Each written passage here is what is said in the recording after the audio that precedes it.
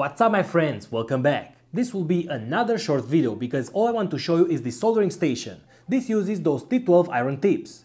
Now this is not the best soldering station on the market, but it only costs 38 euros right now. So I've got this station from Banggood to test it and it turns out it is a very good product. I mean, it doesn't have a hot air gun or the power like my soldering station, my Ihua that I'm using for a very long time, but for this price it is a very good product. I'm pretty sure that this one it is better than those very cheap soldering irons. Besides, it uses these T12 iron tips that I've used in my past projects, and these are pretty good as well. It is very powerful, it could reach up to 480 degrees, and very important, it is very fast. Just in a couple of seconds you could reach maximum temperature and start soldering. Besides, these iron tips are very cheap, just a couple of euros, so if you want a new shape or a new one, you could get that very cheap. Okay, so I'm not saying that this is the best soldering station for you. But if you have a low budget, I'm pretty sure that this is the perfect one. In this video I'll test it out, I'll open it to see what we have inside and give my final opinion. I'm also preparing another giveaway, so at the end of this video I'll give one away for you guys, so stay tuned for that. And remember, before we start, make sure you hit that subscribe button and the notification bell for future videos. Also, thanks to all my patrons for the support. So, let's get started.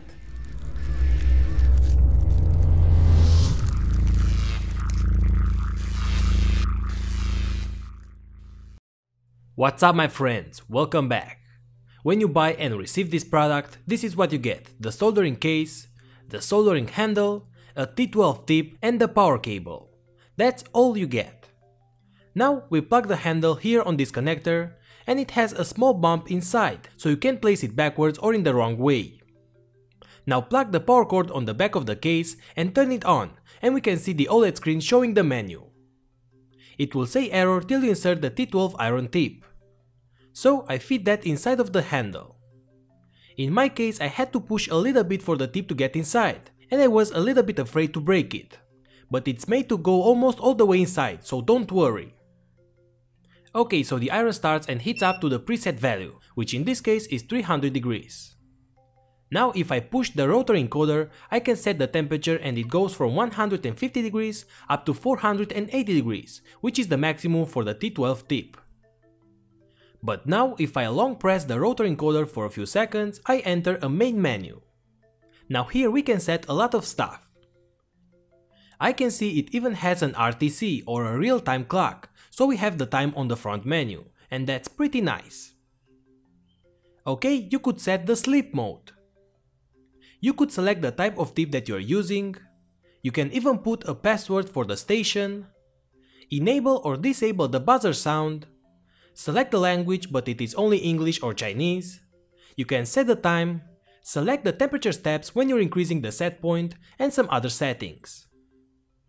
But when you're not in the main menu, on the front panel, when you rotate the knob to the left or to the right, you could change between three modes: standby, set and boost.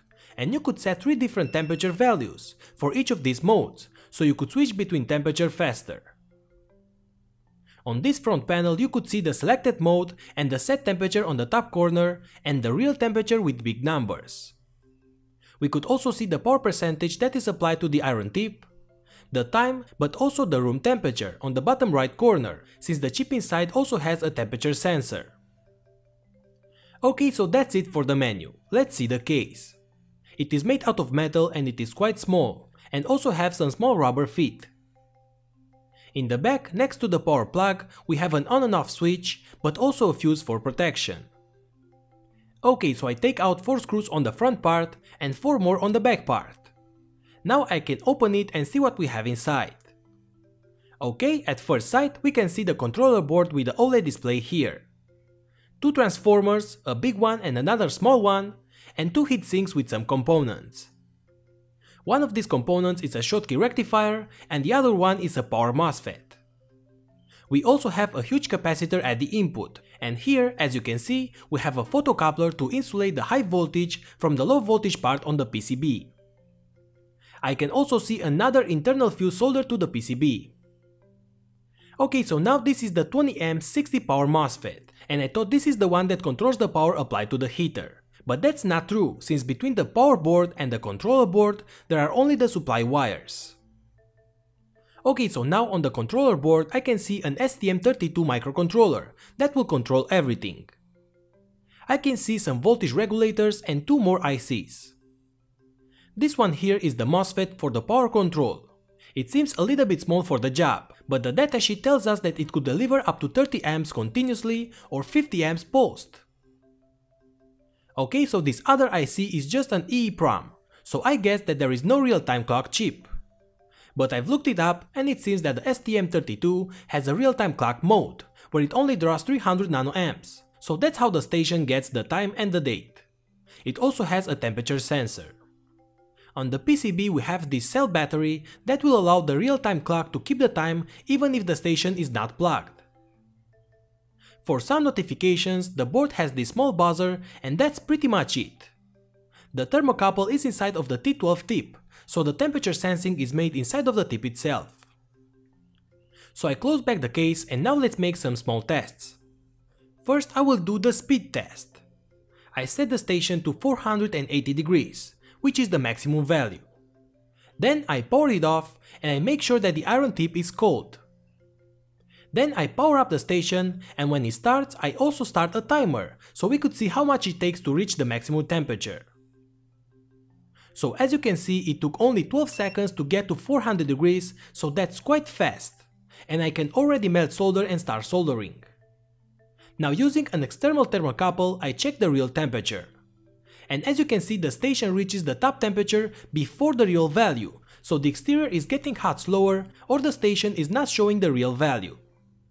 Also the maximum temperature with the external thermocouple never reached 480 degrees, only 454, so we have about 30 degrees of difference.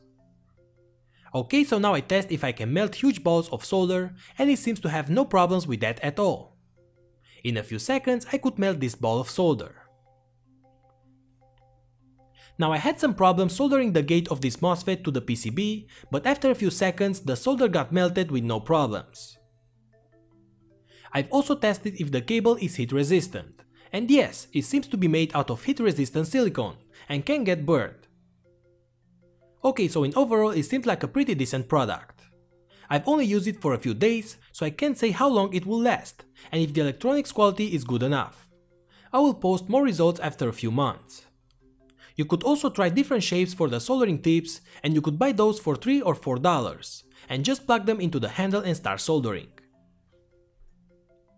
The metal case is very strong, but the soldering handle seems kind of crappy and made out of cheap plastic. The plastic is heat resistant, but I would really like to have some more quality. Okay guys, so that's it for this short review. I'll put some links below if you want to buy one as well. Also for the giveaway, below this video you will find a Gleam link. So follow that link to enter the giveaway and 2 weeks from now I will announce the winner. Enter every day for more entries, meaning more chances to win. So I wish you good luck to everyone. So if you enjoyed this video make sure you subscribe and activate the notification bell for future videos. Also click the like button like crazy and share this video with your friends. And remember that your help on Patreon means a lot for me and will keep this kind of videos going. So thanks again and see you later guys.